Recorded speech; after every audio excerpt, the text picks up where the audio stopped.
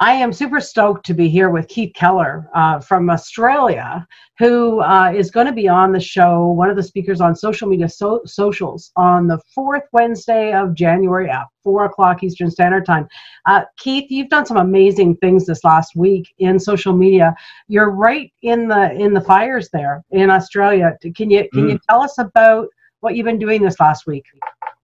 Yeah. Well, thank you for giving me the opportunity to talk about this. I'm in Melbourne. The air is almost unbreathable. And there's a few of us that have said, well, okay, well, this is the start. It's 2020. We've really got to pull up our socks and do something.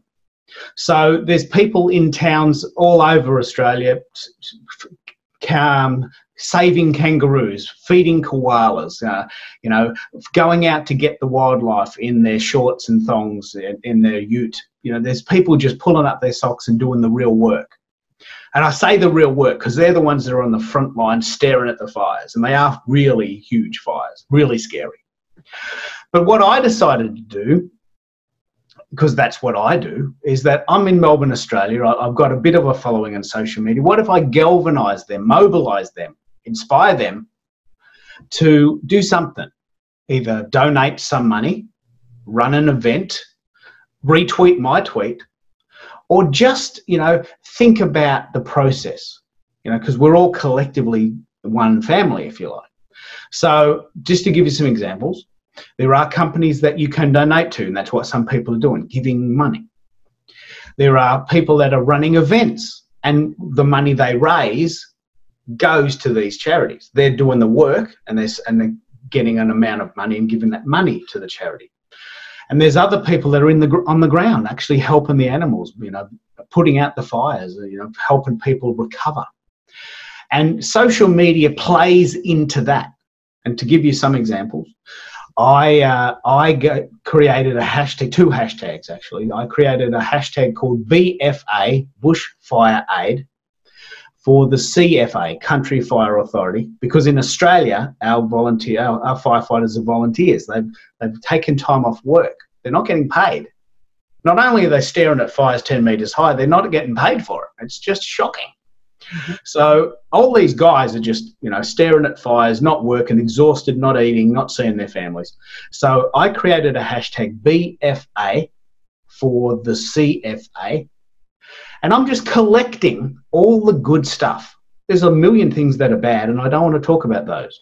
I want to talk about the person that's organised a big concert in Sydney on the 16th of February. I want to talk about the cricket teams that have reformed, and some older captains have come out of retirement and they're going to play a game of cricket. I want to talk about the people that are having comedy events. I want to talk about the people that are just doing things.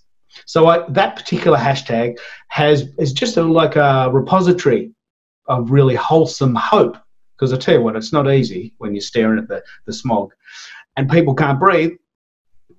So I want to be the guy that people can go to every morning, almost like for a daily dose of hope.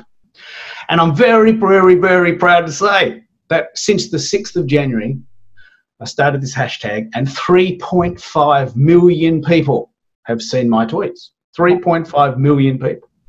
Now, that's just me in a T-shirt in the suburbs on my laptop. Mm-hmm. Now, what's happened there in real terms is some people have gone to these events and given physical money. Some people have gone to the links I've shared and donated physical money, real money. Other people have gone to events, and there's rock stars that have helped out packing food, that have delivered foods in their own vehicles. Gordon Ramsay did a very big fundraiser for the fires, and he packed food in a box in a town, a little factory in Melbourne. He's in Melbourne. He packed food in a box and he delivered it. So it's not just the internet and this sort of cosmic bubble. It's people that are inspired to act, and you can act in whatever way you can. You can donate money, you can donate time, you can donate your skill. And I think what we're going to do now, I think January 2020, we're going to look back in years to come to say this was the beginning of really a movement. It's been bubbling along for a long time. I've been doing Twitter since 2010. But I think we've had this mobilization at the moment. We've had this real sense that life is getting complex, and really I think we're in danger. And if we don't do something about this, that we're all just going to slightly be at the beck and call of air we can't breathe, fires that would destroy our house. There's a cyclone in Northern Territory. We have natural disasters anyway, but they're happening more often and they're bigger and more people are affected. And eventually we're just going to reach this sort of saturation where we just wake up and it's just the new normal, that we can't breathe and our house gets destroyed and people are getting flooded out. And I don't want to live in that world. I want to be the guy that gets in early enough to say, mate, we can do something about this. Yeah. Sure, we'll help the people that are suffering today, but let's look at the bigger picture. Let's get ahead of ourselves. Let's get ahead of the curve and say, we don't want to live in a world 10 years down the track where we wake up and it's smoggy every day. I have to wear a mask just to go and buy some milk, which is the truth. I have to wear a mask even if I go shopping. And I'm not playing that sympathy card at all, because it is actually happening and that's on the news. You can Google it if you want. You've got a tablet, you've got something, you've got a PC, you've got a phone. Do something with the tools you have.